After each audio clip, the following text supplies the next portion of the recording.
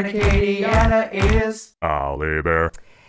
Welcome back. I'm super excited to check on Al, not check in per se, because he's learning to make crepes from a 6th grader, a very, very talented and smart 6th grader. Her name is Izzy. We send it to Al and Izzy. How'd the crepe go? Did you circle back? Did you make a new one, Al? It wasn't quite as professional, if you will. So glad you asked, Alex, because in the interest of full disclosure, Right.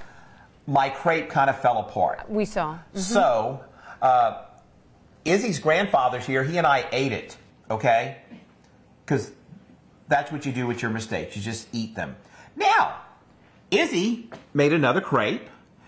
Brandon, behind the camera, you're going to be excited to hear this, Alex. He made a crepe. Which one's Brandon's crepe? This one. Hey, so how did Brandon do on the crepe? He did pretty good. I say I give him like 9 out of 10. He did pretty good. 9 out of 10? Okay, like my crepe. What about mine? How much did you give me? I'd have to say, like, for trying, 10 out of 10. And oh well, like flipping, it was folding, so I'd have to give like a 7. A 7. Okay, well there you go. I got a lot of work to do. Brandon apparently is magical. So we've got our crepes made. Someone else made them, not me. You and Brandon. So we got strawberries. What do we do here? We're going to cut the strawberries. Okay. So we're going to cut the top off. Okay. The strawberry. And then we're going to cut it sideways, so it's like Gotcha. flat. Okay, so you thinly slice the strawberries. Yes.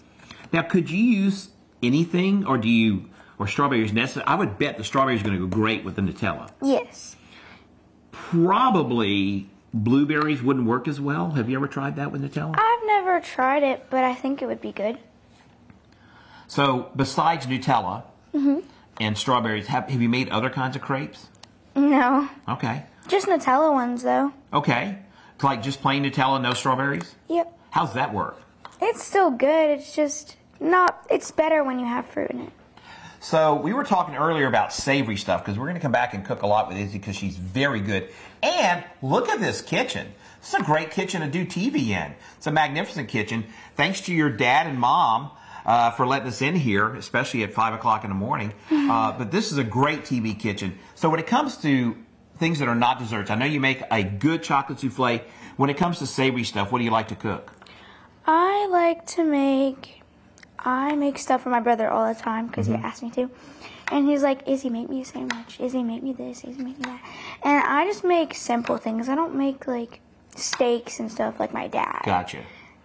So, Okay. yeah. Well, so we're gonna find a savory thing to cook, but next time we got to do the chocolate souffle. So what we're gonna do, we're gonna go to Dan Romano, who can predict the weather. I wish he could have predicted that my crepe was not going to turn out well, but you know he's a meteorologist, not a crepeologist. Back to you, Dan. Hey, we don't need to worry about that prediction. I think it was pretty much understood.